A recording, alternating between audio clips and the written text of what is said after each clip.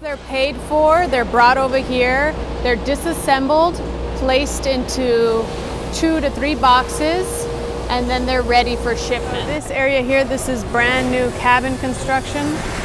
So in the front we have the R66s, and this is brand new R66 cabin. So you can see it's mostly made up of light pieces of aluminum, stainless steel, and there will eventually be some fiberglass. You'll see some on the roof there.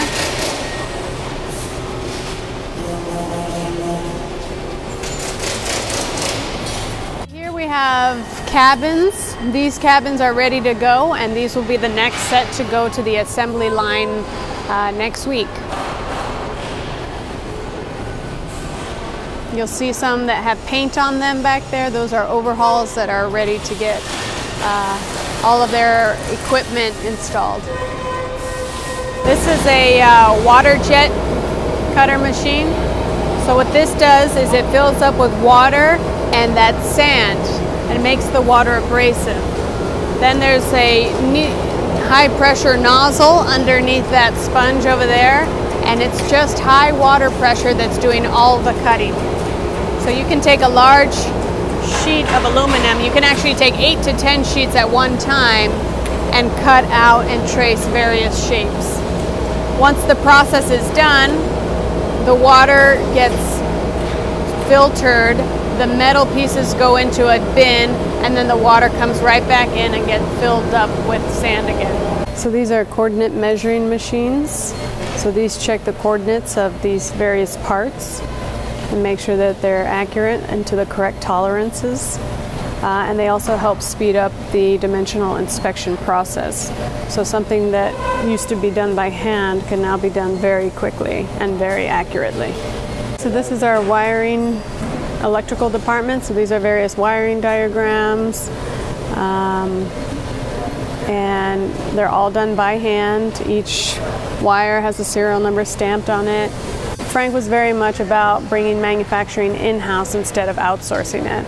So this wiring electrical department is a very good example about how we brought that in-house instead of outsourced it. Before, we used to have, you could only get one spool at a time, print the serial number on it, cut it, and then you'd have to get the next one and cut it, and the next one, and the same thing. Now you can load up 24 spools at one time and have a program say, okay, I want this spool to be this long and with this serial number, and I want that spool to be this long and that serial number, and you have a whole assembly being built at one time instead of each individual one and then having to group them together.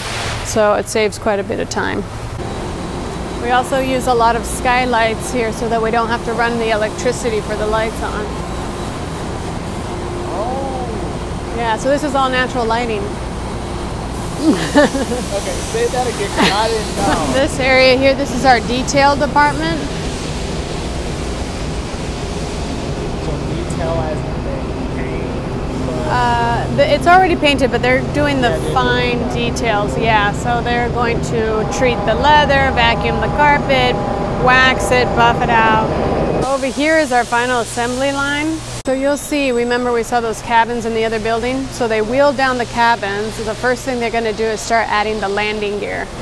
So they'll add the landing gear, and then they're going to push the helicopter down the line and then start adding the various components to it.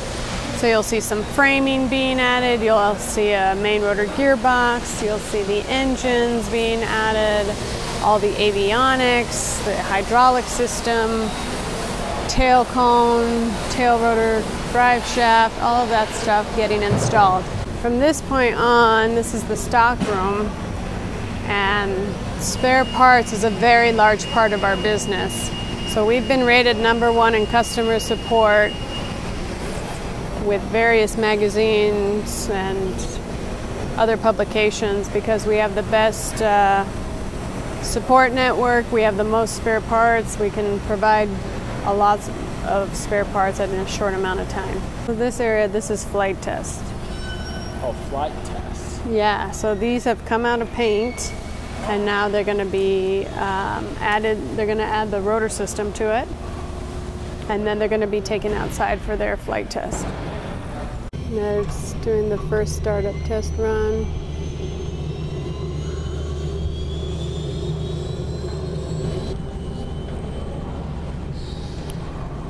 So this is our export department, and 70% of all aircraft sales are exports. So once they're paid for, they're brought over here, they're disassembled, placed into 2 to 3 boxes, and then they're ready for shipment. So these boxes back here are all aircraft that are ready to go. So Frank was strategic in keeping the factory here in Torrance, California, due to the proximity of the Los Angeles International Airport for air shipment, and also the Port of Los Angeles for sea shipment.